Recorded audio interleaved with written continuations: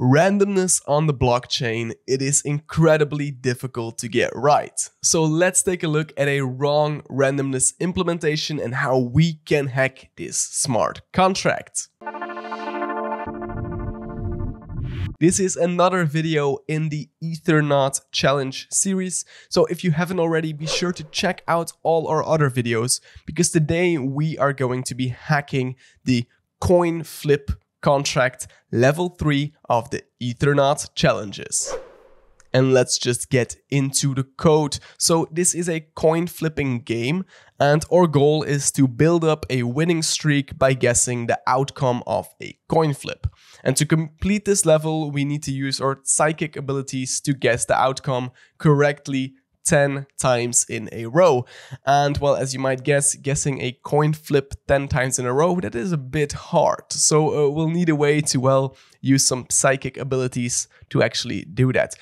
But let's look at this contract. So of course it's a coin flip contract, and it starts with some properties here.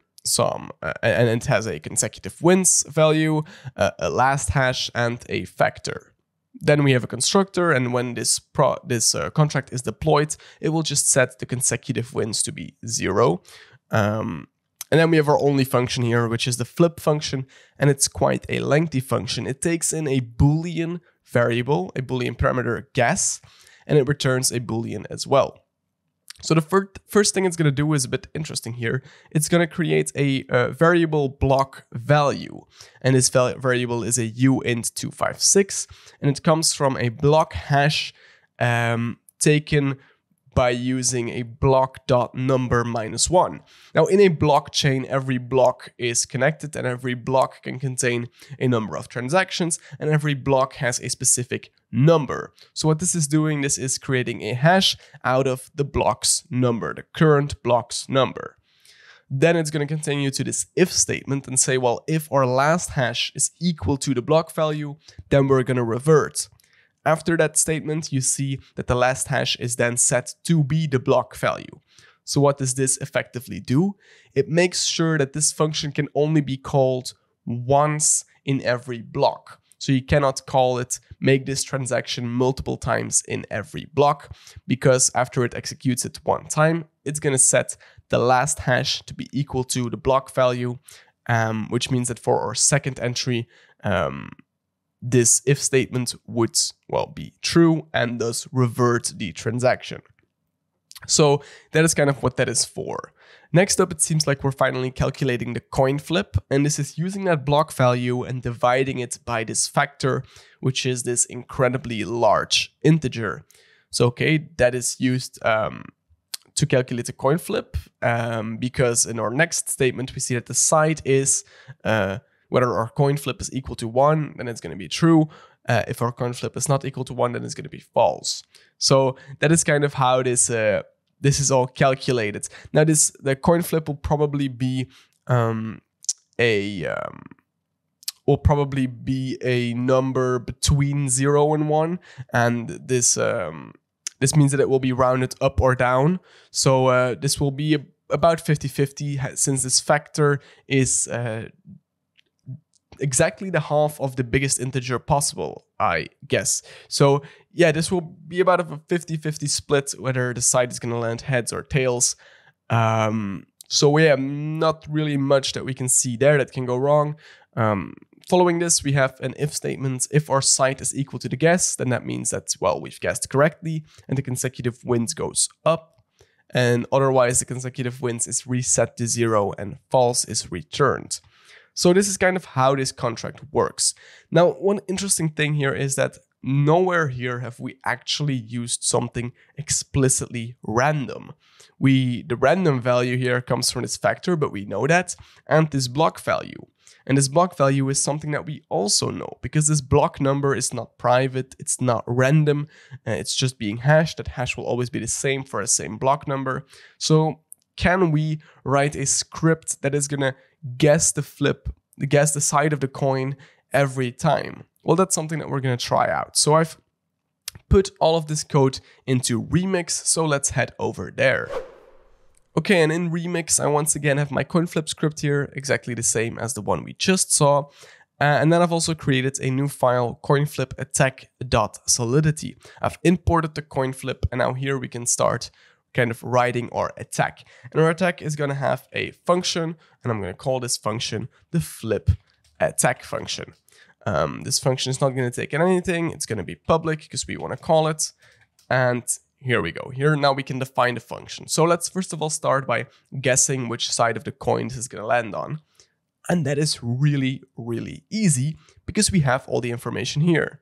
This is going to calculate the side of the coin that it's going to land on. So we can just copy paste that in. Now we don't need all of this. We just need to calculate our block value, then divide our block value by this factor. We don't yet have the factor in here. So let's quickly also go and copy this factor into the script right here. There we go. Okay. Yeah, and this is just going to calculate which side the coin is going to land on. And this is all perfectly fine because the block number will be the same if here we now call the flip function. Now, this won't work because, well, what is it going to call the flip function on? But assume that works, then if we call the flip attack function, it's going to calculate these values. Then call the flip function. The flip function is then once again going to calculate all these values, but all these values are still exactly the same as when we calculated it earlier because this is all happening in the same block, right? So yeah, that way we've beaten the randomness. Now we just need to figure out a way to actually execute this flip function, and this is also why we imported coinflip at the top here. So in order to do that, we're going to have another property here, which is going to be a coinflip property, or of type coinflip. I'm going to call it, it's going to be public, and I'm going to call it the victim contract. All right, now I'm going to have a constructor, and in our constructor, we're going to pass in an address, and this is going to be the victim contract address. So when deploying this attack script, we're going to give it the victim contract address, and that way it knows where to find this coinflip contract. So okay, so our victim contract is going to equal, or it's going to be an instantiation, or well, it's going to cast the address to a coinflip object, and we can do that because obviously we have the source code here, so it can take its ABI and use that to know to convert this address into an object that we can interact with. All right, with all that out of the way, we need a semicolon here. And now in our flip attack function, we just need to call the flip function on our victim contract. And with all of that out of the way, we obviously still need to give the flip function the side to flip to. So that is the side that we just calculated. And with all of that done, I think our attack script looks fine. It also compiles fine. So let's give this a shot. Now, first of all, we need to grab our, we need to actually have our coinflip instance. So the challenge instance, we need to have that. So I'm going to quickly copy the address. Okay, so I've just copied that address. I've also switched the environment to be the injected provider one, the MetaMask one. And I'm going to paste in the address here because we're going to deploy the contract coinflip at this address. Or we're not actually going to deploy it. We're just going to say, hey, instead of deploying it, here is the ABI, here's the contract, here's what you need to know. This address is of this type of contract, and that way it can put it here in the deployed contract, and we can see its functions, and we can see that currently, for example, we have 0 consecutive wins. Now we need to actually deploy our coinflip attack contract. So I've compiled it, compiles fine. Up here we can see, okay, this is the coinflip attack one. And now we need to give it the victim contract address, which is of our coinflip. So let's quickly copy that, put that there and deploy it. And obviously MetaMask is then going to pop up because we need to confirm this transaction. So let's confirm it. And then let's quickly wait until it has been mined. And there we go, our transaction has completed. And now we see here that we have our coinflip attack one here.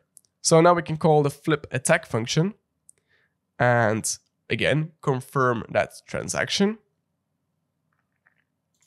So let's confirm it and wait for this to be mined again. And our transaction has just been mined. So that's great. Now let's look into the coin flip contract to see if we have succeeded. And yes, our consecutive wins has gone up from 0 to 1. Now, obviously, if you want to solve this challenge, you can just manually call this coin flip attack, this flip attack function 10 times. It is going to take a little bit of time. So you can also automate this process. And to do that, I have made a little script here using Brownie. And Brownie is just a Python environment that allows you to kind of easily interact with contracts and do the same things as you can do in Remix, for example. So yeah, what this pretty much exists of, I have a folder here. It has a contracts directory with our coin flip script. It has our coin flip attack script here as well.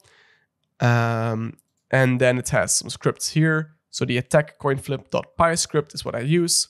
So we have one function here, which is the win coin flip function, which takes a certain amount of times that it wants to win. Then it grabs the account, which it gets from accounts.add, which is all in Brownie. And then I just give it my private key, which I have in the config here. Now we're going to get the coin flip contract, because obviously this contract is deployed by Ethernaut and we need to interact with it. So I have its address here. And then I actually need like an instance that we can interact with of this contract. And for that, we're going to use the contract.fromABI. So I want to get the contract here that is of type coinflip. This is the address, and then this is the API, which I get from this coinflip contract that I have actually just copy pasted here inside of the contracts folder. So like I said, the API is kind of an interface that defines all of the functions, all of the things that this contract has. And using that, it can allow us to easily interact with whatever is at this address by, well, taking it from that API. So it knows which functions there are to execute. Okay, with getting that coin flip contract out of the way, we can now deploy the coin flip attack. So our coin flip attack is our coin flip attack that we imported from Brownie .deploy. We have to give it an address, so the coin flip address, and then I want to do that from my current account. Okay, so we'll deploy that. Then we have to start our attack. So the current amount of wins that we have is going to be coinflip.consecutive wins. While we have less wins than we want to have, we're going to execute that flip attack function. I'm then also going to wait for this transaction to be confirmed 2 times, just to be sure that we are executing this in a different block, because else we'll get that revert error. And well, then we've performed another flip attack and we've hopefully gotten another win. Well, definitely, because we cheated.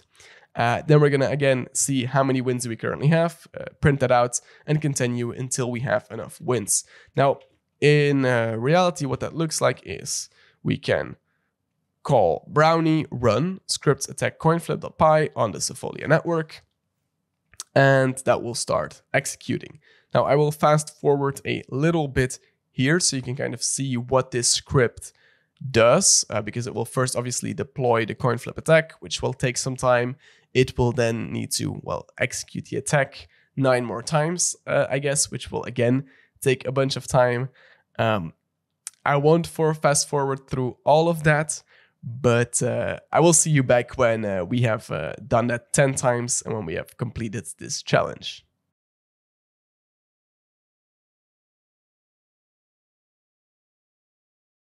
And as we can see, we have now flipped correctly 10 times. Heading back into Remix, we can also check that. Now we have 10 consecutive wins, which means that we have solved this level.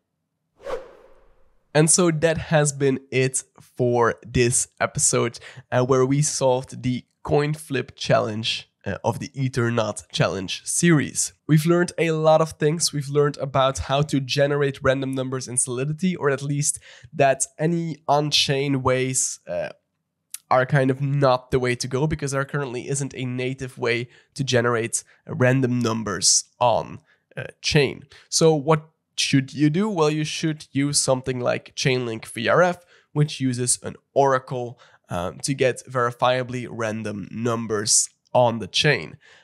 So if ever you're auditing a smart contract and you see some weird randomness that is not using an oracle or not using a Chainlink VRF, then you know that that is something you want to look into, because it should be possible to get that randomness or to trick it or to calculate that randomness beforehand so you can do whatever you want with it. But that has been it for this video. I hope you enjoyed it. If you did, leave a like down below. If you want to see more of this series, be sure to comment down below and subscribe to never miss another episode. That has been it for this video. I hope you enjoyed it, and I hope to see you in the next one. Take care.